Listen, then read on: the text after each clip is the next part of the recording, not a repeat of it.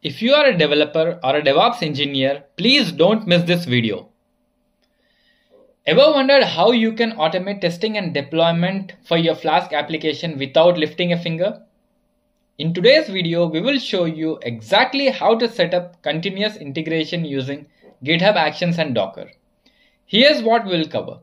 Containerizing your Flask app with Docker so it's ready to run anywhere. Setting up GitHub Actions to automatically build and test your app every time you push code. And finally, running tests inside the container to make sure nothing breaks. Why you should care. Automating your CI pipeline saves you time, catches bugs early, and makes sure your code is always in tip-top shape. Make sure to check out the full video and get your Flask app running like a well-oiled machine. Link in the description. Thank you for watching this video.